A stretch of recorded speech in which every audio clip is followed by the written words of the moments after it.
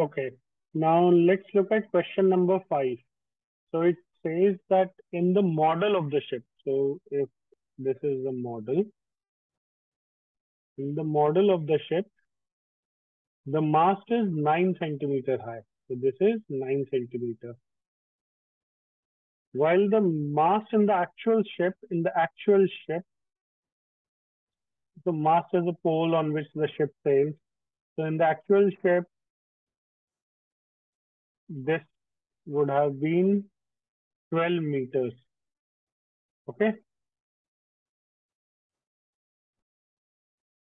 If the length of the ship is 28 meters, if this in the actual ship is 28 meters, in the model, what would be the length of the ship? So this X we are about to form. So I can write in the model. So let's assume that everything was built to proportion. So when the mast is 9 centimeter, then the actual mast was 12 centimeter, 12 meters, sorry, in actual. And length of the ship when it is 28 meters in the model, what would have been the length of the ship? So let's use this proportion.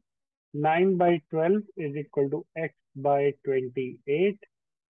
So x is equal to 28 into 9 divided by 12.